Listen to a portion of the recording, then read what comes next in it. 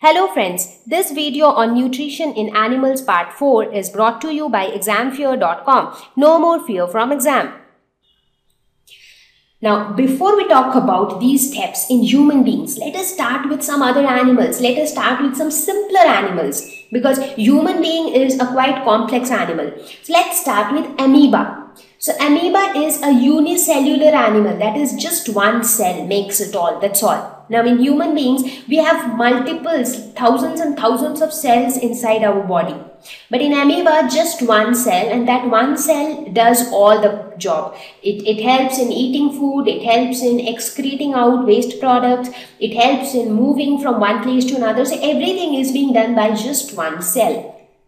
So it is a unicellular organism. And this also has holozoic nutrition. So this also takes complex food. So that is also very interesting, the way amoeba takes food inside its body just with the help of this one cell.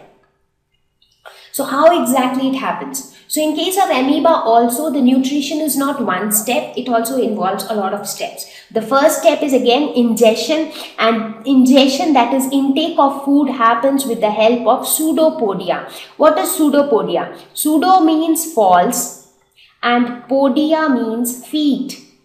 So it is like a false feet, not the true feet but false feet. So do you see anything which looks like feet in amoeba? Not really. It is just, it doesn't even have a very specific shape. It has an irregular shape and it is very flexible in changing its shape.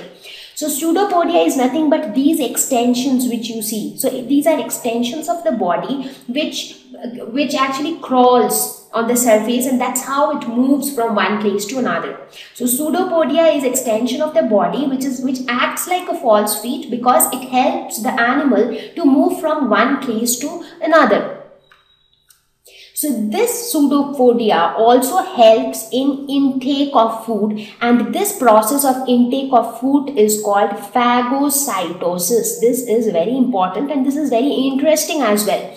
So here we can see the exact process how amoeba takes in food. So see, this is the amoeba. So you see, this is the body of amoeba. As I said, the shape keeps changing. So you see, the shape got changed in such a way that the food particle got trapped here. So this is basically the food particle and this is the amoeba, right? So you see, the amoeba changed its shape such that the food particle got trapped, and then again it changed its shape in such a way that the food particle got trapped inside. So basically what happened by the end of this three things?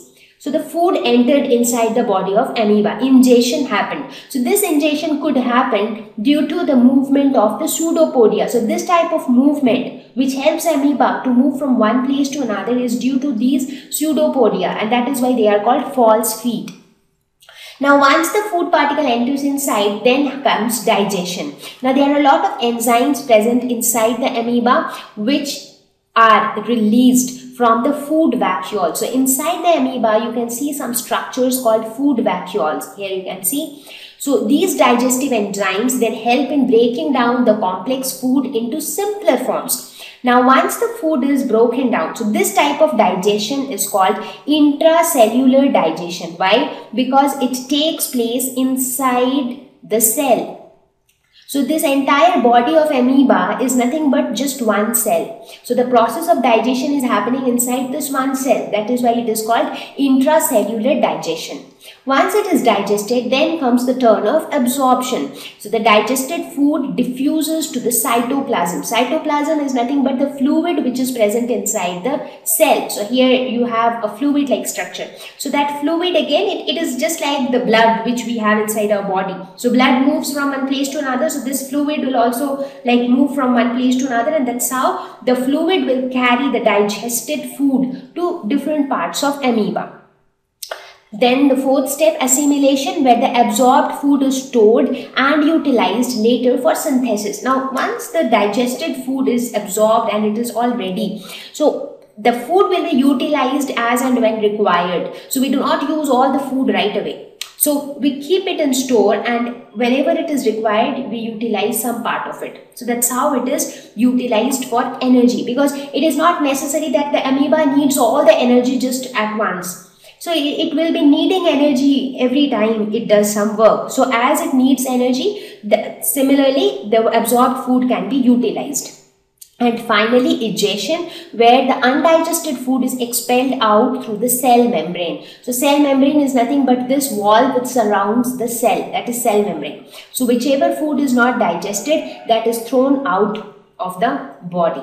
So you see, in amoeba also the steps remain the same. It is just that since the structural organization of the animal is quite different from that of human beings, like human beings are a lot more complex. So amoeba being simpler, the way each of these steps happen, that is little different. But when we talk about human beings, again the same steps will happen as a part of holozoic nutrition, but the way each of these happen, they are going to be different because the structural organization inside the human body is very, very different from that of amoeba.